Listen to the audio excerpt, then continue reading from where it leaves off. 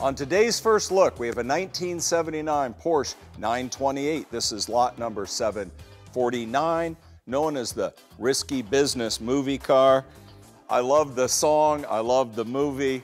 This is the hero car from Paul Brickman's 1983. Doesn't seem like that long ago. His film, Risky Business, iconic car. This was chosen for its role by Brickman himself because he thought a 911 was, quote, too mundane.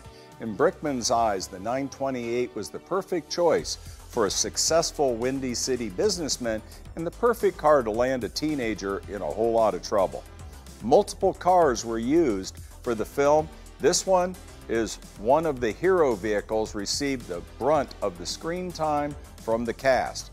No, this is not the car that found itself submerged in the unforgiving Lake Michigan, where that famous line from the service manager coming out going, "Who's the U-boat commander?" For those of us that grew up with this is a piece of history. This is one of 3 cars that were driven on the set, one of 2 cars that were used during the film's chase scene that culminated with Cruise looking straight into the camera and declaring the German automaker's slogan, "Porsche, there's no substitute."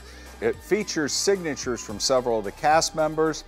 This was the actual car John Avnet claims that he taught Tom Cruise how to drive a stick-on.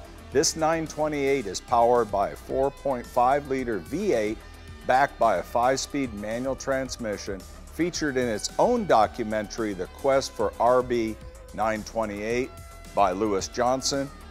This car was centerpiece of Porsche Cars North America.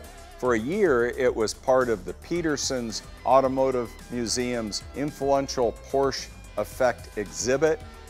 Walter Peterson, Chad McQueen sat in the car, son of legendary actor-driver Steve McQueen, who did Le Mans, very familiar with Porsches, selling it no reserve at our inaugural Houston auction, September 16th through the 18th.